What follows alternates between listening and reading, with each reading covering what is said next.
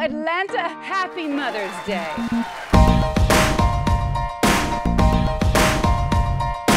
Hey, you know no junk food for breakfast. Dad lets us. He also lets you go to school without any underwear. It's called free balling, Mom. Sandy is a single mom. Her ex just got remarried to like a 12-year-old. Hi, Sandy. Hi. I'm here for a job. Tell me more about this tween and your ex-husband. I'm sure I exaggerated. I'll have a better idea once all the acne clears up. Bradley is Mr. Mom. Did you go to the supermarket? What do we need? Juice, eggs. Eggs? And tampons. What was that? Tampons. I'm just gonna write T. I don't know what that means.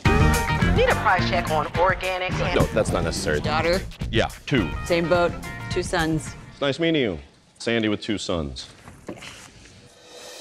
Jessie never sees her mom. It's just all this Mother's Day stuff, and I start thinking about how I haven't talked to Mom.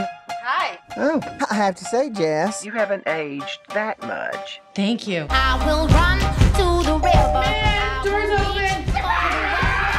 You guys are supposed to be in Texas. We've been driving 20 hours straight. Where's the little lady's room? I gotta drain the lizard. Thank you for sharing down the hall. I can't take him anywhere. Yeah.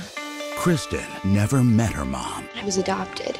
And I've always wondered, did she just throw me away? What you have to do, you have to find your mother. Do you have kids? Career. Keeps me busy. Who shall I make it out to? Out on the verge of this April. I'm 16. I have a life. Wait, where are you going? Rachel, get out of the car. Celebrate the one day No matter what's happened between us, you're always my mother.